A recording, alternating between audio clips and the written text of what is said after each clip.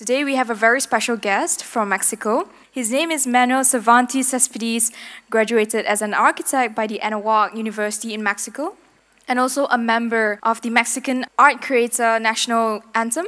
In 2004, he founded Manuel Cervantes eStudio. He has been working with different authorities and private clients in Mexico, United States, and also Europe.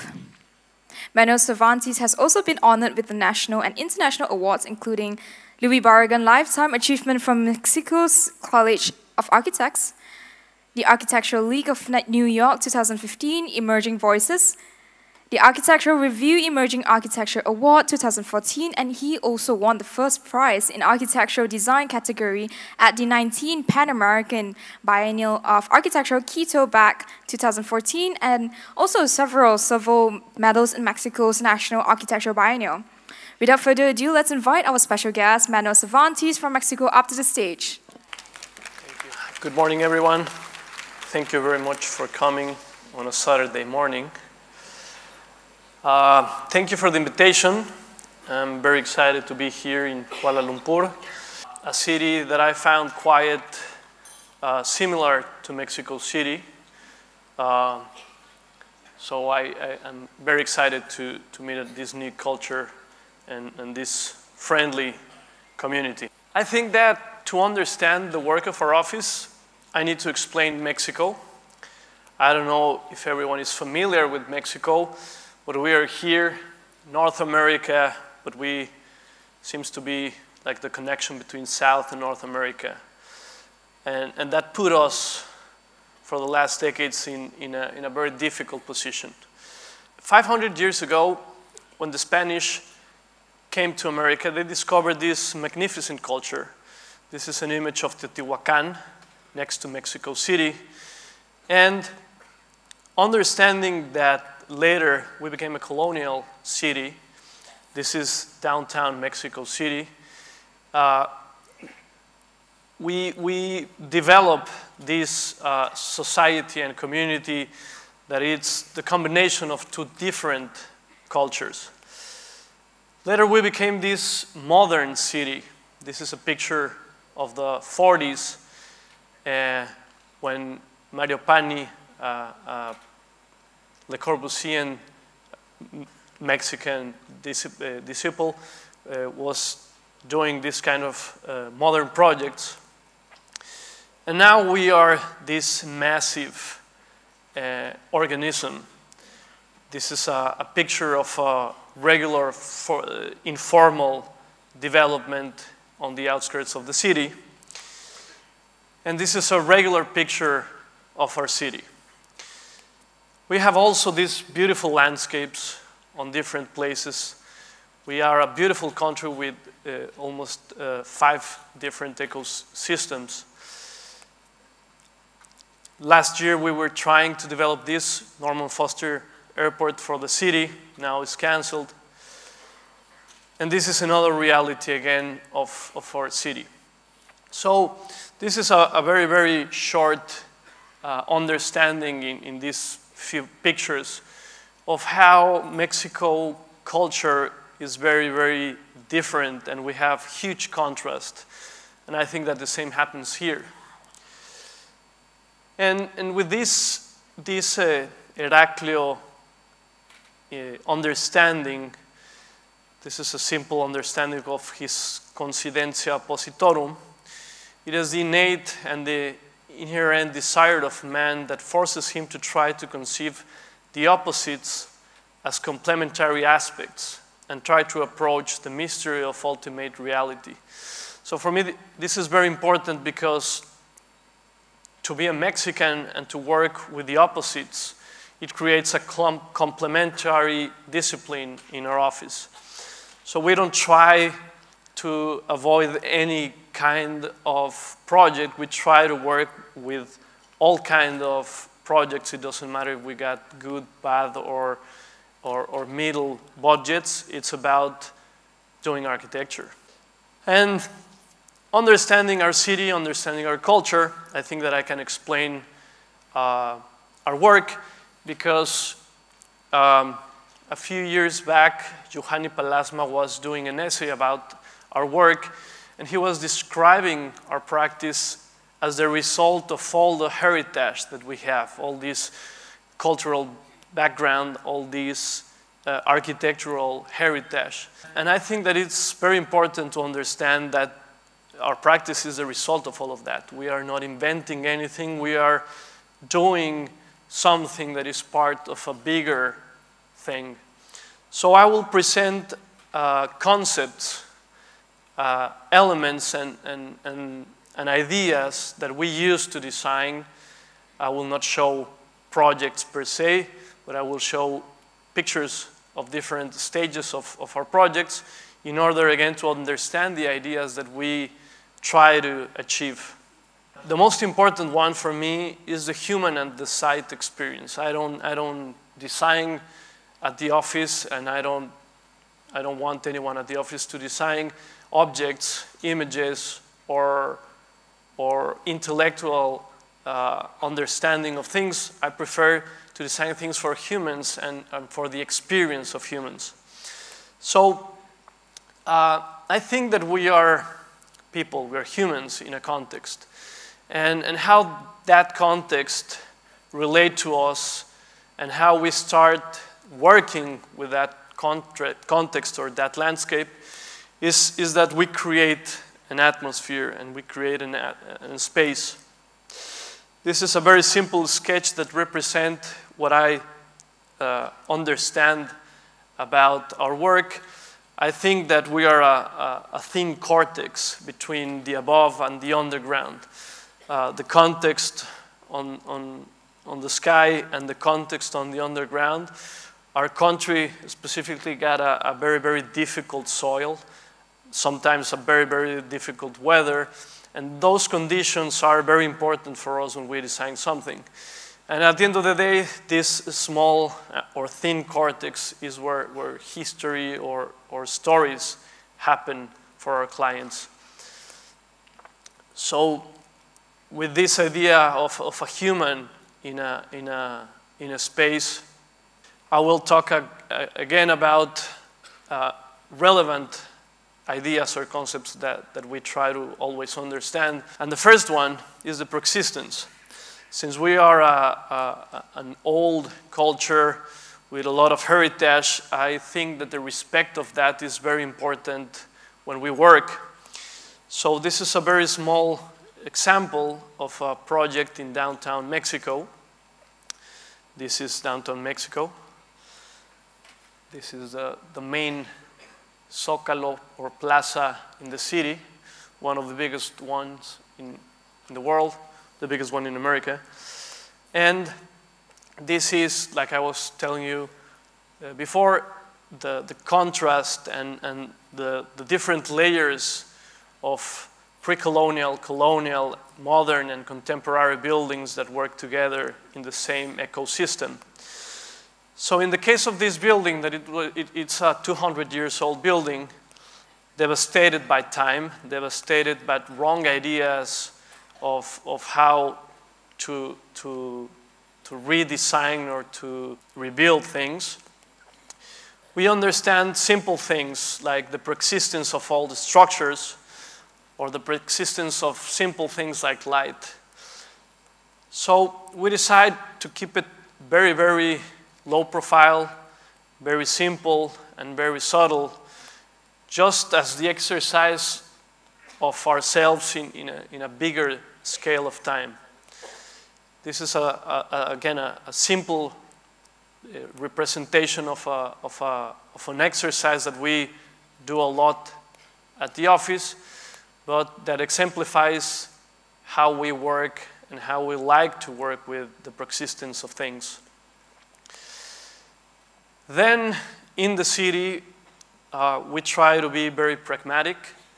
When we work with private or public clients, it's important to understand different elements like economy, like budgets, like political parties, communities, societies, and stuff. So we try to work for all of those elements. And to be pragmatic has been very, very simple. 10 years ago, we started designing TODs, transit-oriented developments, sorry. These places that for decades were very abandoned or in pretty bad shape. We have 49 hubs in the subway station system at the city. And the thing with the city is that we have a 9 million population city. But on the surrounding area of the city, we have another 11 million people.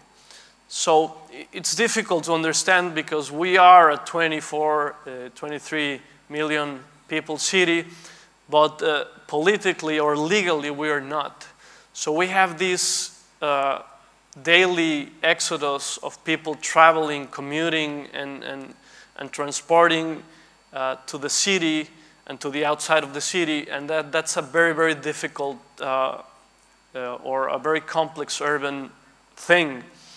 So with these projects, what we are trying to bring is services and affordable housing to these places that are public and sometimes unused spaces to avoid unnecessary commuting times and to bring people back to the city.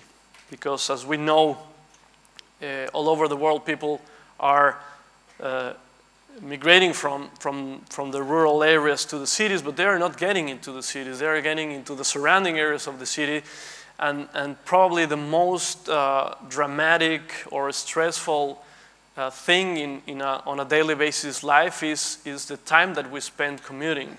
In Mexico City, the average of commuting time for a person is like 2 hours in the morning and then 2 hours in the night. So we are spending probably half of our time by commuting. So as a society, that's a very difficult thing to resolve. But we're trying, again, like to bring people back to the cities in these places that are affordable.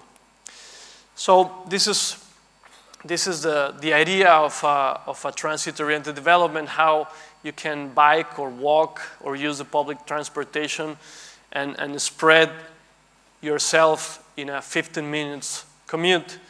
And by doing that and having everything on that 15 minutes range, you can have a better quality of life. This is a traditional picture on one of these places that we call paraderos. And we have been trying again to understand the reality of our community. We're not trying to change completely or to bring another foreign concept to these areas. We are just trying to understand our culture, our community, and obviously our budgets. This is another common picture in Mexico where we use the public streets or places sometimes to create these beautiful markets that sometimes are only on 1 or 2 days, but sometimes these places are all the time not invading but using these streets. So again, understanding our reality, our society, and our way of doing things, we have been doing these projects with the same philosophy. This is, for an example, a section of a 500,000 square meters building. It's very pragmatic, very simple. Just repeat several times and create different spaces to commute or to have services. And the construction is also very simple, and the system will be at the end the atmosphere of the space. So for us, how we design for building things is very important. We try not to design things just for presentations or ideas, but to get real results.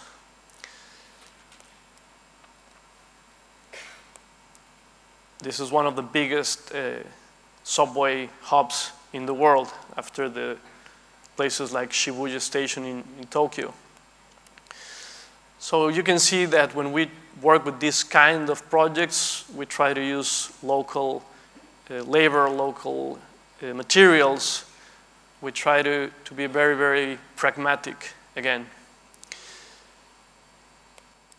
And then when we have in the city other opportunities, we also try to relate ourselves to climate. This is San Luis Potosí, a city in north of Mexico. It's a desert city, and it's a building that talks about that region, the materiality of the place. This is an ongoing project, but for me it's very important to show pictures of our construction sites, because at the office this stage is very, very inspirational. We get a lot of ideas and inspirations from our work on site. Another example in Mexico City of an ongoing project,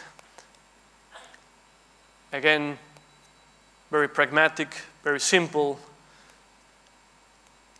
but in a way a good expression of our culture. Now I'm going to change radically the idea. We talked about the city, the persistence, the pragmatism, and now I'm going to talk about the landscape. That for me, it's very important. If you Google landscape, you will get this. This is like the first definition of landscape. And the character of a landscape helps define the self-image of the people who inhabit it, and a sense of place that differentiates one region from other regions. So in this very simple definition, we have very, very strong words for us at the office: region and people. And since I was telling you that Mexico is a very big country with very, very different climates and very different situations, every region is different. So we try to work to understanding that and to achieve a nice relationship with all these different contexts and regions.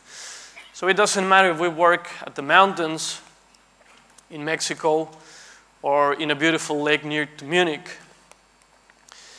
The idea of this Heidegger's cabin that always relate us to the primitive principles of the mountains, of the outside of the cities, it's also very important for us at the office, because most of our projects in this kind of landscapes are intended to be places for people that want to avoid for the weekends or a certain time of time the cities. And understanding these projects that are related to landscape, there are other like sub interests, topography and landscape, again, and how we sometimes start a project by just working with the landscape and the topography. I think that sometimes just working with the context, the topography, you can do the most powerful architectural statements. Sometimes I try to think that by only understanding topography, you can achieve a lot more than designing buildings.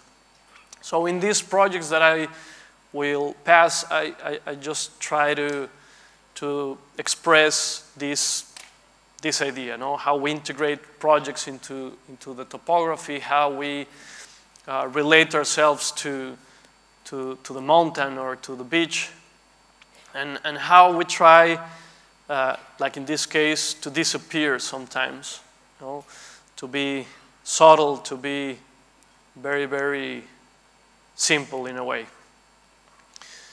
Again, we can see some of our intentions on the pragmatism and by the use of some materials. Another example of a small cabin, a wood cabin, and you can see with these mock-ups how we work with simple structures, but with the idea that the structure will be the whole thing. how relate again with this idea of the cabin in the woods. Another example of an equestrian project in a place called Puebla, 2 hours from the city. Yesterday, I think that we saw a lot of horses. I will be fast with this. But well, how we try to integrate our projects into the landscape, again, it's a very, very important thing. And how we relate the spaces to the context, to the tangible or intangible elements of life, you know, like wind, breeze, light. And other structures that are related to the tectonic or the pragmatism idea of architecture. And this is an example of a hotel that we are doing near to Munich that talks about another kind of landscape, the landscape of the rural or the urban context, and how, in this case, we try to integrate the project into other buildings and into other existing elements. So, materiality and constructiveness, like I was telling you about, for us, materiality relate people to a region, to a site, and in my understanding, if you're visiting a place, you need to be part of that place. I hate when you travel to another city or another region and you look at the same thing that you're looking all over the world, this generic idea of architecture. So we try to create things that are really related to the site, to the materiality of the site, in order to get a real experience when you travel or when you skip the city. So again, these are projects that we have been looking at, but with pictures that give us this idea. The idea of constructiveness, like I was telling you earlier, for us is very important how we build things in order to get into the right budget, to get into the good quality of things, understanding our capacities, understanding our culture. So these projects are sometimes only the result of a simple structure, of the combination of a simple palette of materialities. And obviously, the atmosphere is the final result of all of this. And these are pictures of all of these projects that shows the final result or the atmosphere that we imagine when we design all of these ideas and all of these processes and all of these things that we debate at the office when we start a project design. More horses, sorry.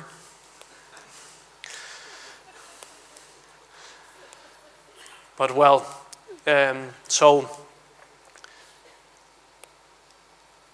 this is the hotel that we're designing right now next to Munich in a beautiful mountain scenery. The idea of the intimacy by the process of discovery, it's a definition or an idea or an interpretation of what Barragan was doing a few decades ago in Mexico. And it's obviously not Barragan's idea. It's the result of a lot of heritage or understanding of other cultures that he was doing. And for us at the office, this is very important because it's the way that we try to design spaces. And we can see this all over the world in any kind of culture. This is La Alhambra in Spain, the Arab world buried in one single space. And when I say the process of discovery is how this architecture understand how we explore a city or how we explore a building or how we explore a house.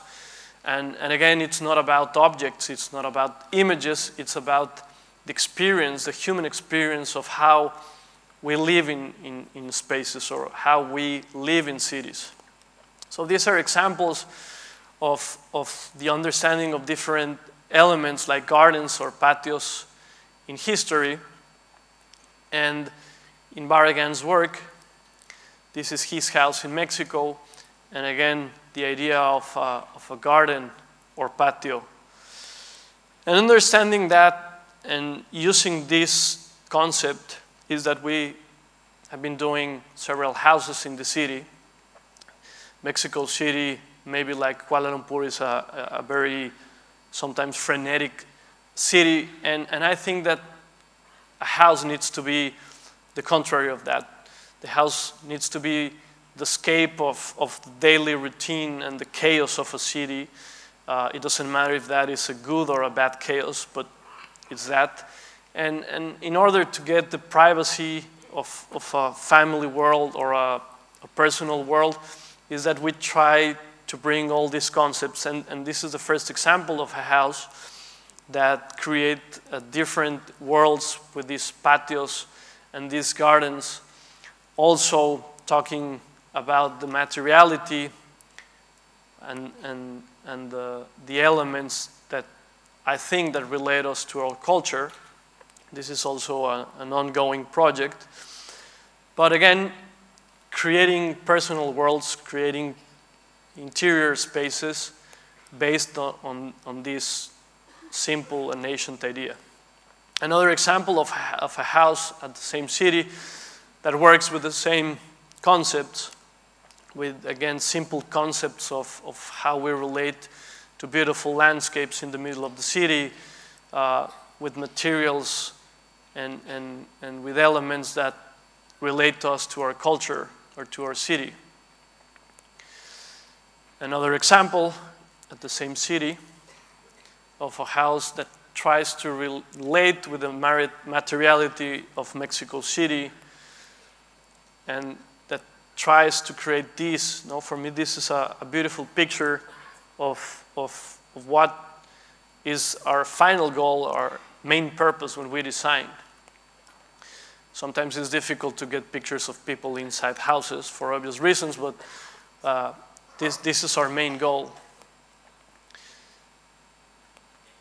So in a way, I think that with these pictures, I can express or I can represent what is Mexico and the materiality of our culture. And with the same concept, but in another location, León, Guanajuato, 2.5 or 3 hours from the city, with the same concept, this is an office space for a vegetable company, a hydroponic vegetable company, and with the elements, again, of patio, light, water, and simple things that give us the opportunity to avoid the stress, to avoid the daily basis routine, is that we try to bring all of those elements into architecture. And with this, I will finish my presentation, and this is probably the last but the most important inspiration for us, and I will talk about people and region. For the last decades in Mexico, and I think that it's happening all over the world, we have this concept of a family. This is almost like a joke, these pictures of the post-war North American moments where governments and people decide that a family was this perfect heterosexual couple looking at the most beautiful and Pinterest house. And obviously that's not, it wasn't true back then, and it's not true today. In the case of Mexico, like I was telling you at the beginning, we are in a very, very difficult location because we are between South America and North America, and we have this huge exodus of people trying to get into the United States, crossing Mexico.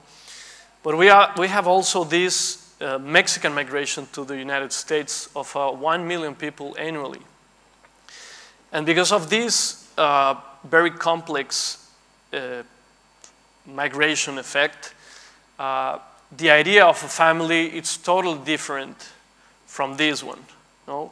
The reality of our families, by this terrible and sad effect that is the Mexican migration to the United States, is that we have families of single mothers, single grandmothers, grandparents with grandchildren, in-laws with grandparents, and now we have like this huge variety of different families living in spaces, and we still design and think that we need to achieve this beautiful house for them. It doesn't matter if you are on the desert, at the beach, at the mountain, it's only about a dream. So with these projects that I will show, we're not trying to solve the housing problem. This is very important for me to say. This is just an exercise from our office to get some clients the opportunity to have a real process or architectural process with an architectural office in a specific site. We are trying to explain us and to explain authorities that by doing this, we are doing houses for real families in real specific places.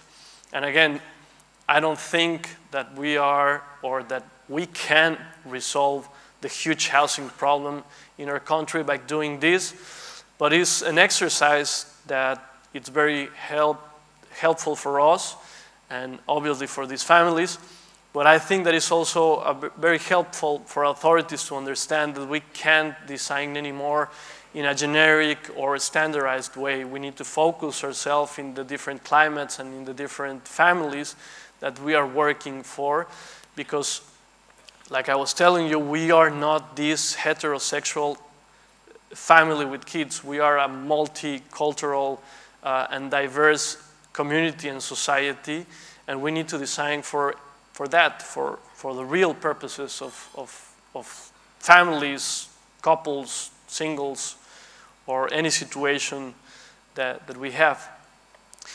And understanding people, families, we also try to understand region.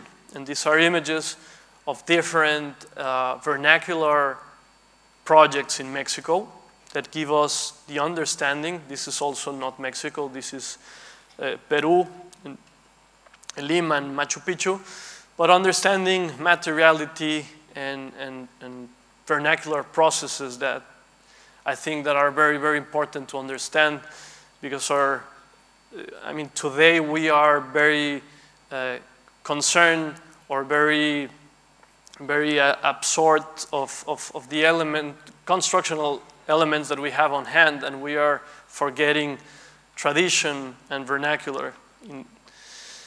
So I will present 4 different small projects with totally different context and climates, but with the same idea of a pragmatic, very economic and simple way of resolving the houses.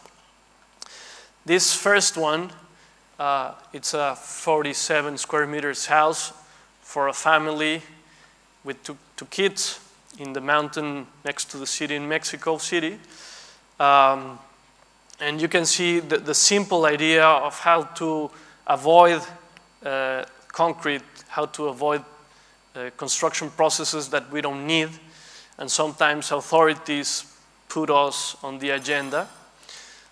And understanding other things, understanding climate, understanding cultural behaviors, how a family wants to have a porch or a gathering place, but with separate rooms because they have kids.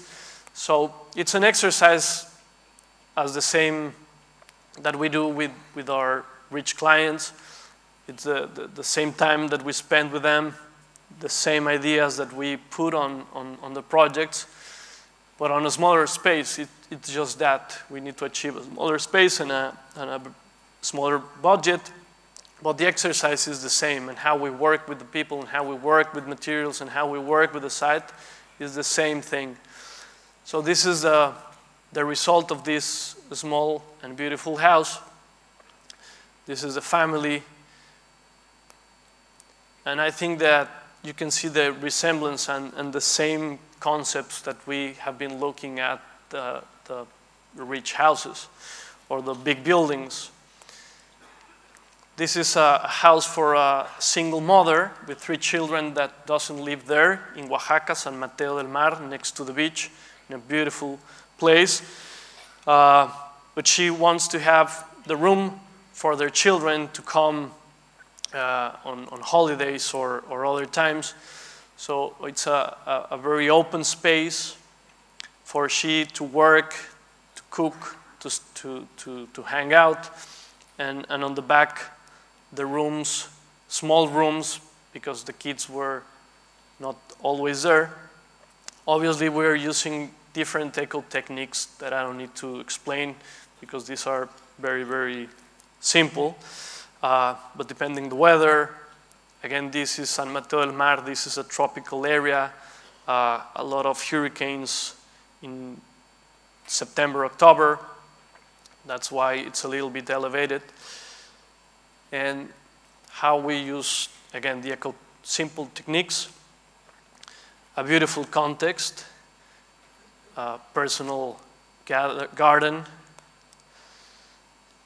and